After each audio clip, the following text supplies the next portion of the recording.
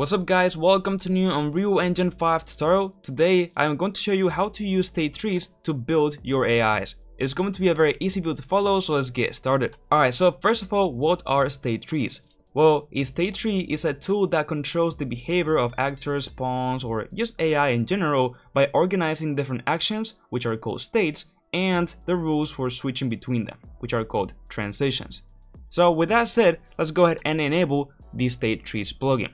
Let's go up into edit, plugins, and search for state tree.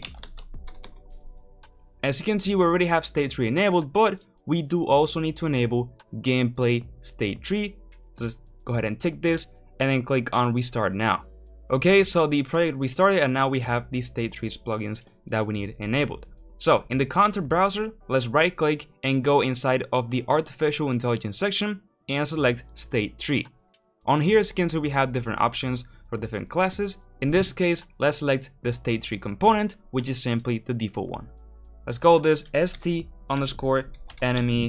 AI and open this up. So as you can see, we have different windows over here to build our state tree. Let's go ahead and go from left to right. So first of all, we have the asset details, and here is where we customize all the properties about our state tree. So for example, the parameters, evaluators, global tasks, and so on.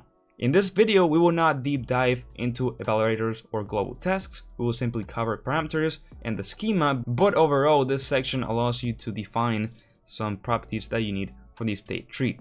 Next, we have the states window itself, and this is where we, create the actual logic blocks for all of our states and all that stuff. And lastly, we have the details panel, which essentially displays all of the properties about that specific state that we have selected. So with that covered, let's go ahead and begin creating our first states. So for this AI video, is going to be very simple. We are simply going to go ahead and make sure that an AI can chase us and then simply play an attack animation. So let's go ahead and add a new state. As you can see, it added a new block right below the other block which we had, which was root. As you can see, it also added some indentation because this root block over here is the parent of this others. We'll get a bit more into detail about the difference between just having parents and just, normal types of, tasks and states and all that stuff. But for now, let's simply name this to chase player because this will be the state for chasing the player. So as soon as our AI enters in this state, it will simply go ahead and follow the player in the world, as simple as that. Let's go ahead and compile and save. Now when we select this state over here, as you can see in the details panel, we have all of these parameters that we can configure. For example, the name, the tag, the color, the type, and all of this stuff. Now in this case, once again, it's a simple overview of state trees, so I'm not gonna go ahead and go too much into detail about all of this stuff, but only so that you know, the type will always be state for 99.9% of the cases. This is the default type of logic that we would use for AIs and many other stuff, so pretty much you will never need to touch this parameter in your life. And then the same with selection behavior, we can leave this by default on what it is. Don't worry about that. So the most important points about the individual states are the enter conditions, the tasks, and the transitions. The enter conditions are essentially the rules for, the logic to enter into this state and of course execute whatever is inside of this state. The tasks is the actual logic that executes, so it will be linked to a blueprint graph where we actually put in, the blueprint for chasing the player, play the attack montage, and all this stuff. And lastly, transitions is what allows, once this task completes, for example, go into the next one or whatever, and all that stuff. Okay, so let's begin by creating the actual logic for this state over here. So if we go to tasks, we can add a new task, but of course we only have a couple default ones. So we need to create our own custom one to add the logic that we want, which in this case to chase the player. So if we go up into new task over here, we can select the default class, and now let's go ahead and name this task_chase player. As simple as that.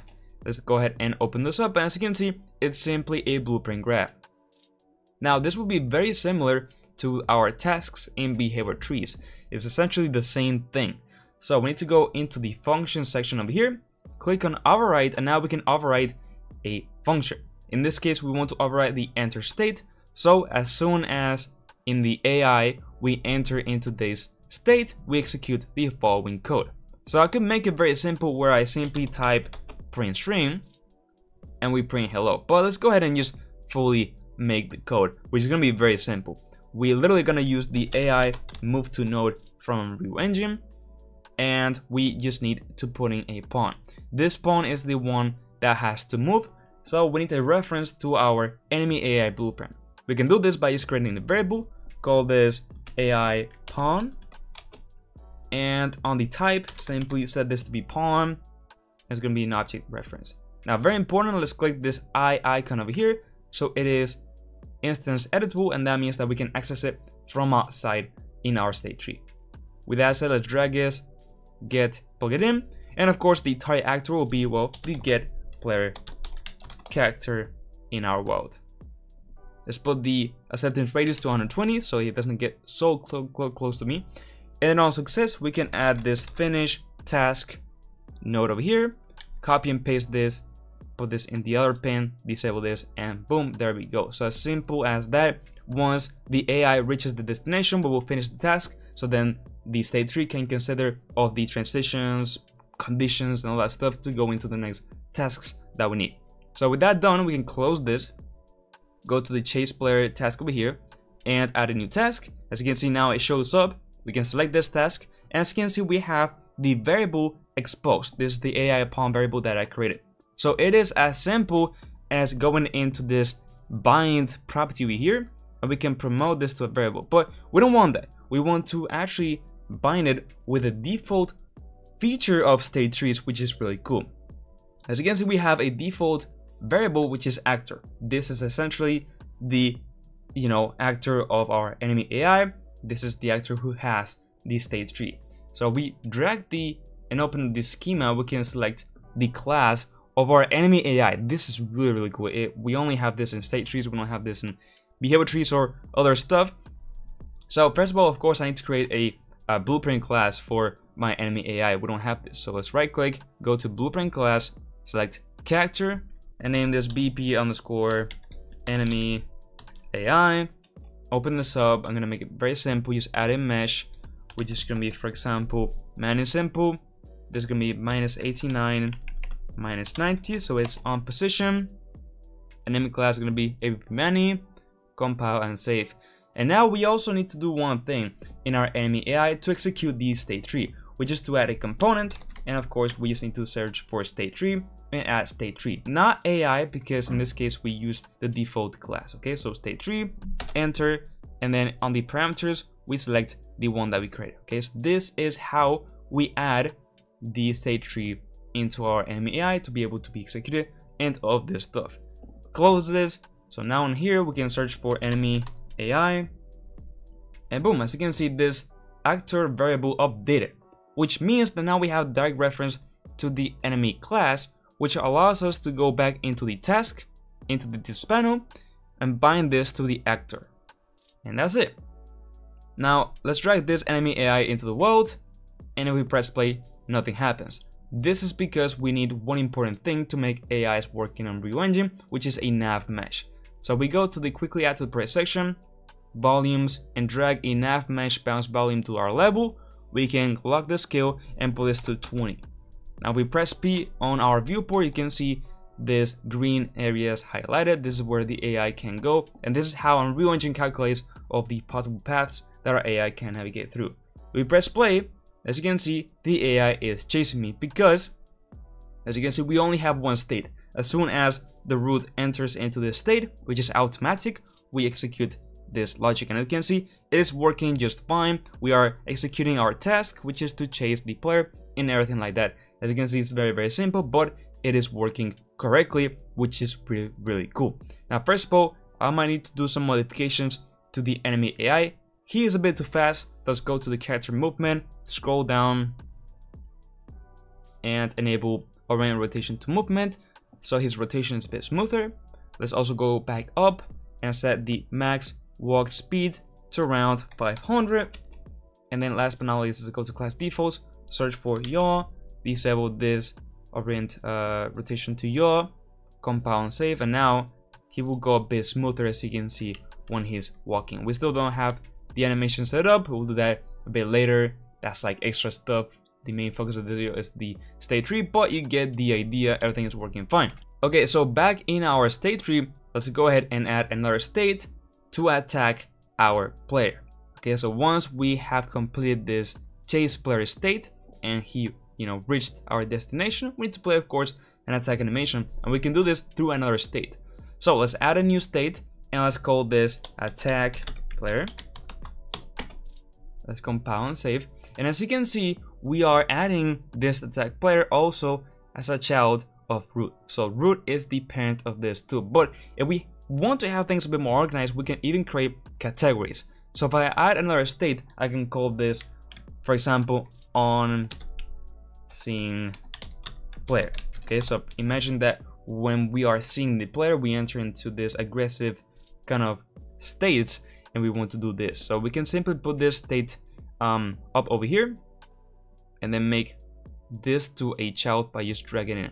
Now remember to drag attack here, but as you can see now, we have a category of unseen player, and inside of this category we are chasing the player and then attacking the player. And this just makes sure that everything is way more organized and have also, let's say, parent conditions and parent states, which is going to be very important in a second when we do the different kind of states in terms of idling or patrolling or whatever. So with that said, let's go into the attack player, and we need to create a new task. So new task, blueprint base, let's call this task underscore attack player.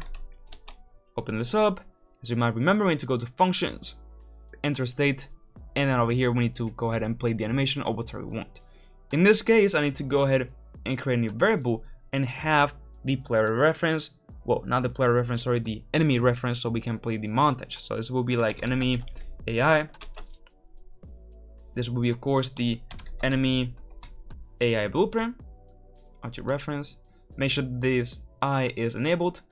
Drag this, and then we can say play montage. And there we go. Now I need to import some attack animations. I'm going to be using this free animation pack, so I just imported it. And now with this animation, I can right click and create a montage. Go back to the task, go ahead and add this montage, and then I can simply add a bit of delay. So let's do like, 0.5 or 0.8, something like that. Then I can say finish task. Remember to always add this node so that our state tree knows when this task has been completed, so we can continue on with our flow of code, if that makes sense. We can close this, go back to the state tree, and on this attack player we can add the task, and now of course we need to bind the actor for our variable, and that's it.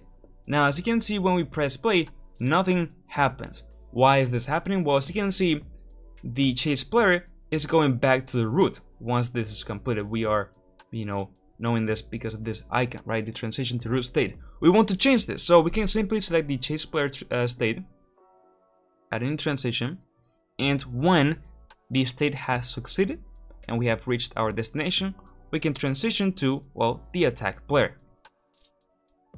And now when we press play, he goes and attacks. As you can see, everything is working fine, and he continues to chase me and everything like that. So everything is gonna head on working.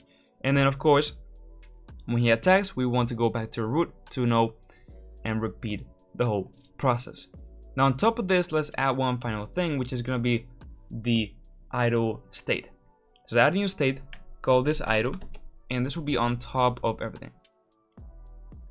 Okay, this will be like the default state in this case. Okay, so of course the idle state will not play anything. If we press play, it will be just on idle, right?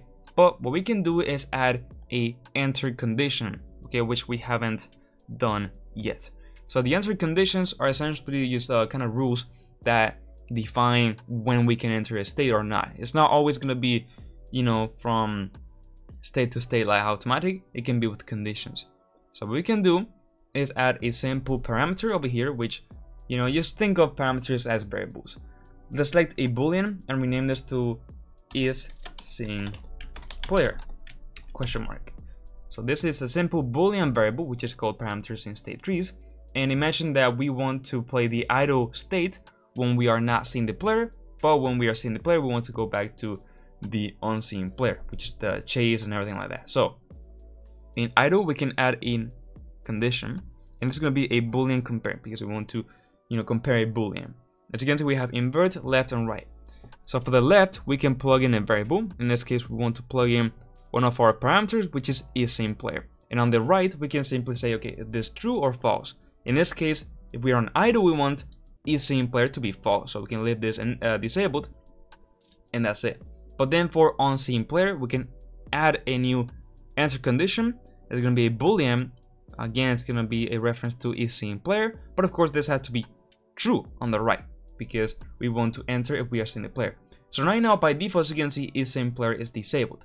Okay, so if I press play, nothing happens. But if I enable this variable and press play, he comes to me because the condition rules are working. So we can use conditions for this kind of things. For example, are we seeing the player? Are we not seeing the player? And all of this stuff.